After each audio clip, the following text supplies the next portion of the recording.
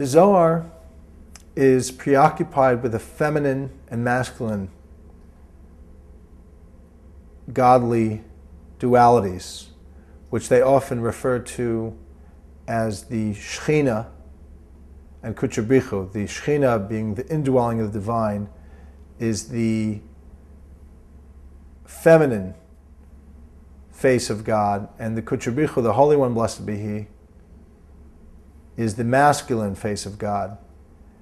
And many times the Shechina, the feminine face of the divine, is what falls when we fall, in our state of exile, in our state of not being fully aware of who we are spiritually.